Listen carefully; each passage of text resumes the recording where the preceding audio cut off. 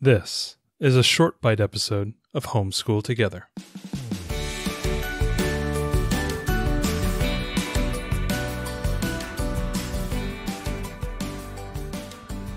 Hello and welcome to Homeschool Together Short Bite Edition.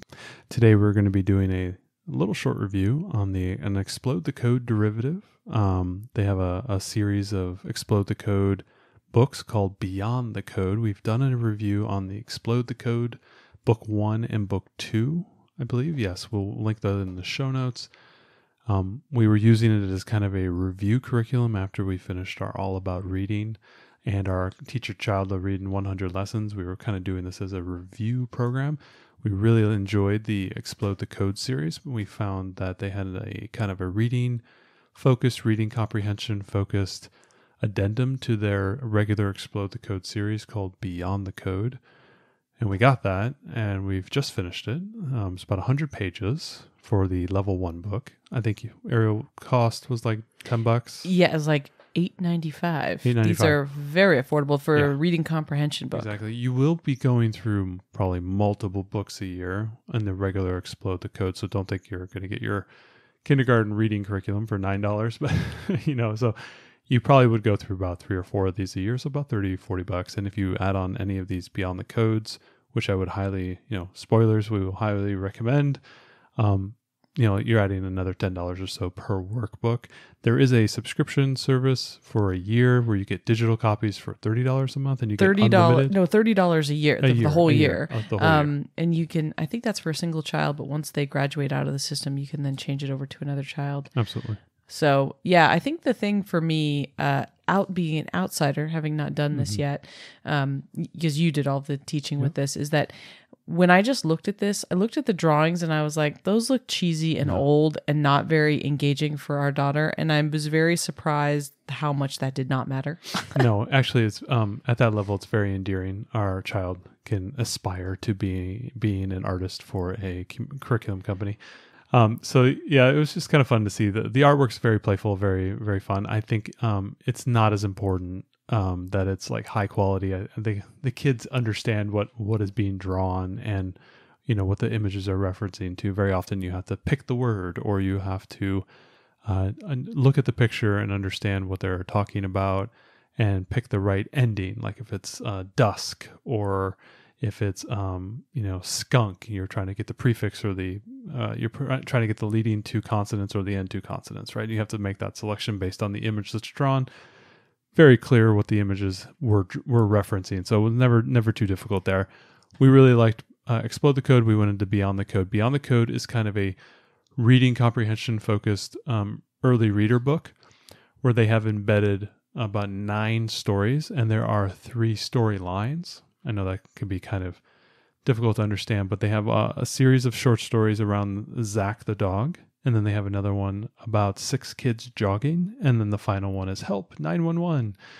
And so each one of those has multiple stories within them. The 6 kids jogging and the Help 911 have 2 separate stories, and Zach the dog is the perennial winner. Always gets 5 stories, and it's the lead. It's what you lead off on. So basically the Beyond the Code is about 100 pages. It's broken up into 9 sections. So if you can imagine inside your head, you're devoting about 10 pages of the book to each story. And within those 10 pages, it's broken up into 3 separate sections. The first section tends to be about 4 to 5 pages long. And in that section, you are learning vocabulary. And what it is focusing on is teaching some concepts to your learner, whether it is sight words that are going to be in that short story that you're going to read, key words that you will want to learn that will also be in that story, more phonetic-based. So they do both sight words and phonetic-based words in the kind of vocabulary catch-up, and they do this by doing a number of activities.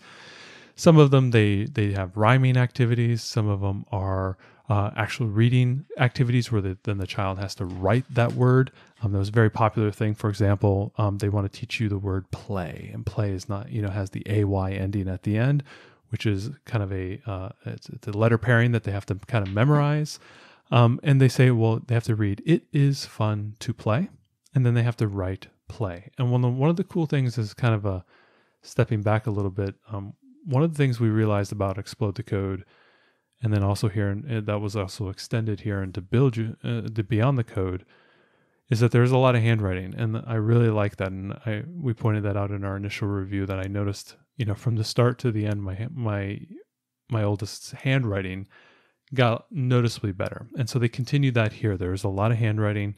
There's additionally some picture to sentence recognition. So it's really nice. It's not just a word now, but they're reading a full sentence, and that sentence then corresponds to an image, and they've got to connect, obviously draw a line between the two. So there's little things like that. They also introduced some basic sentence writing. So they say, for example, there's like a word list that they were trying to connect. They were doing some things that are the same. So for example, taps and raps, or pot and pan, those two things are related. They said at the bottom, hey, pick a word above and write a sentence. And so my learner would have to sit there and find a word, and then find that word and think about a sentence that they could write. And these are very short, 3-word sentences. I am ill. But she had to know that. She had to write it. She had to spell it correctly. And so that was really cool. So she was actually starting to think in terms of writing as opposed to reading. They kind of blended those concepts all together. I thought it was really, really cool. With respect to speed on those first 4 to 5 pages, we would do 3 a day. So it would take us about 2 days to get through those first 5 pages. And then on that 3rd day, it led right up into Zach the Dog, or whatever the short story is. And these are very short stories. We're talking 3 pages long, roughly about 40 words a page. So if you can think about it, it's like the length of an early reader. If you're doing an all about reading, the people who are doing all about reading, think of it as one of the stories within the, whatever the books you are. If you're in the level 1, it's the blue books. If you're in level 2, it's the green books. That is the length we're talking about here. Maybe 20 sentences in the whole story. And then those classic, beautiful impressionist artworks are littered throughout the reading. So the reader will have something to reference to, that references the word, the sentences and the words that they're reading will be referenced in the image above. So it's really nice if they're trying to remember those concepts. Once that short story is done, the section is not done. What they do is they have a section on reading comprehension. So immediately there are about 6 or 7 questions that are asked about the story. And so if I were you and you're doing this, you have those first 4 or 5 pages that lead up to the short story. Then you have the short story. I would always include the follow-up reading comprehension page as part of the day you read the story. And why is that important? Because a lot of times if you wait till the following day, they might forget a little bit about what they read. I mean, obviously these are early readers. We're not asking them to remember what they read multiple days later. A lot of times reading it in the moment and having to ask a question afterwards is hard enough for them. So definitely make sure you take the opportunity to include the reading comprehension page, which tends to follow the story in that day. And then there are a couple additional pages that kind of, I think they feed back into the concepts that you are learning about in that section, but they are not related to the story. Sometimes there are pictures that they have to do, some artwork that does correspond to the story where they're, here's the dog, here's Zach's face. Draw Zach's face very sad because he is dirty and sick and he's not feeling well. Draw that and then you can color it in. It's kind of a nice little art page. They tend to have one of those in every single section. And then they have an additional section that I really liked. It was called Think About It. It has nothing to do with any of the concepts or the short story, but it is about 7 or 8 sentences that you can read. I found them to be easy enough that my learner could actually read the sentence, and then she had to write a sentence or a word answer, a single word answer, like name one thing that you can hug. And my learner sat there and she has so many words to think about, and she comes up with pillow. And so sometimes you have to help them spell those words and things like that. Like name a thing that has 4 legs that's not a dog, a cat. And she wrote cat. That was pretty easy, simple. And then they have kind of a rhyming page to finish out and kind of round out the section. And then they start a whole new section that will be titled for the next story. And in this case, what I just walked through was Zach the Dog Part 1. And now I'm on the Zach the Dog Part 2. I think at the end of Zack the Dog Part 4, it was kind of getting into Fast and the Furious territory where you're wondering, like, how many Zack the Dog stories are there? What is cool is on the second level, on the second Zack the Dog, they started incorporating contractions. So you're starting to use he is and he's, and then they would include those contractions in the story. So it's very important to learn about that. They also incorporated some additional sight words. They did have a cool thing where you were looking at words and the words were similar. For example, hill, till, and still, and you had to circle all the letters that those words had in common. So starting to think about sound and letter pairings that are common across words to help recognize words quicker. And again, those words would be in the story. So they do a lot of thoughtful activities that feed into the story you're going to read, and then ultimately the reading comprehension and so on and so forth. The stories got progressively more challenging all the way to the end, but I felt like my learner who had already done All About Reading 1, Teach Your Child to Read in 100 Lessons, the first 2 books of Explode the Code, there was never a challenge here with respect to the reading, the sounding out of words. Sometimes with the sight words, we had to remember what those were. But from the standpoint of that, she had done all those things as a review. This was something that I thought it was very, not easy for her to do, but it was very much in her wheelhouse. And she is a type of learner that needs to have confidence. And this was a period of time that we were spending to build confidence in her reading skills. And I felt this book did really, really good job at that.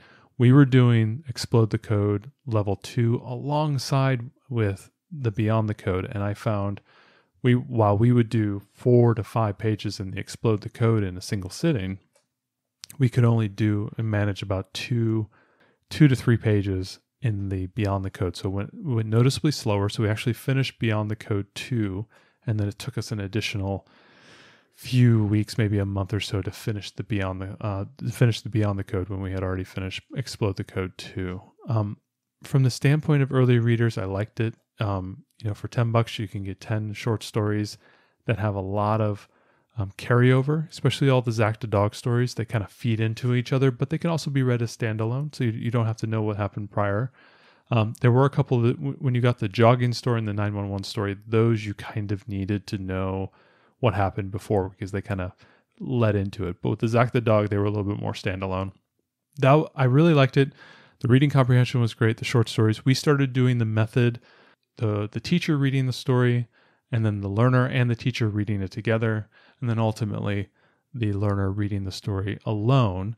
And I found that to help us with our kind of reading short stories and building our confidence, getting experience with words without the fear of reading those words. I found it really helped her reading style and anytime her reading capabilities. And every time she ran into a word she didn't know, she fell right back onto her phonics and she sounded it out. It was really, really cool to see her really reading the stories.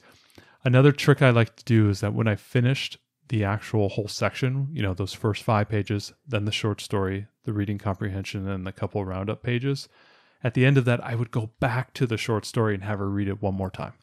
Reading those stories twice was really good, but that second time she read it, I didn't do the teacher reading first, student plus teacher, and then the student.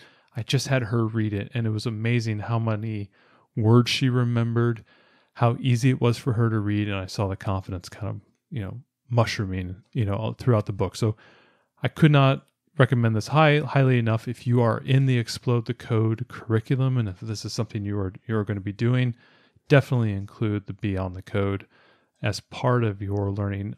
Also, if you're doing any type of phonics-based curriculum, obviously Teach Your Child to Read in 100 Lessons gives you a ton of readers there. I liked the readers in here because they had a fun story. They were always fun and kind of humorous. And she really, identified well with those. So that is kind of the light review of the Beyond the Code.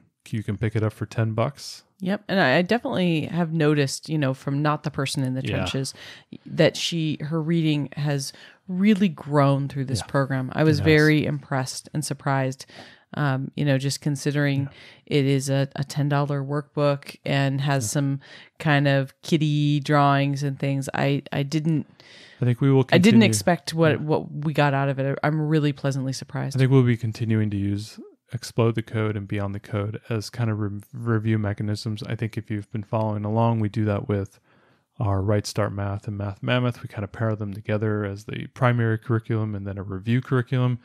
I'm going to be probably doing the same thing here with the Explode the Code because I just like it. It's fun, it's loose, it's easy. It does give my reader a little bit of a break when we finish the All About Reading curriculum, which we are now starting. We are starting level 2. We started it today, lesson 1, with the anteater eating all the words, and we were doing all the activities. So today was starting the All About Reading level 2, and so hopefully by the end of the year, we'll have a nice little review on that. But definitely with Explode the Code, Beyond the Code, workbooks will definitely be within our repertoire of materials that we like to, review. It's a great thing to toss into a morning basket.